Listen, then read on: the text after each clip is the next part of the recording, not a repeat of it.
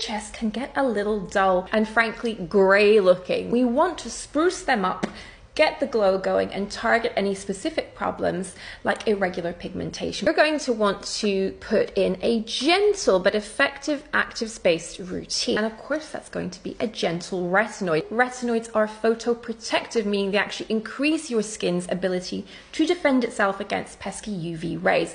And of course, you're going to be partnering that with regular sunscreen. Now, to make it even easier, I want you to think about partnering your retinoid with niacinamide.